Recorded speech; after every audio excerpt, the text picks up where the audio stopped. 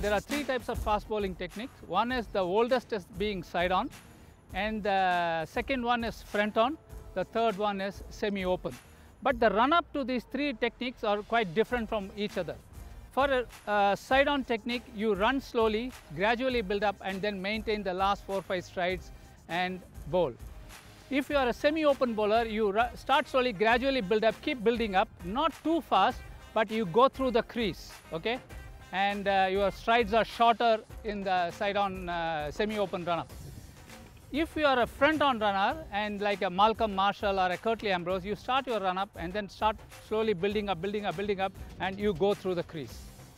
So run-up changes from each technique. It is not a side-on bowler's running technique cannot fit to a front-on technique. So it changes. So accordingly, one has to coach the boys. You have to see how the back foot landing is positioning on at the time of back foot landing.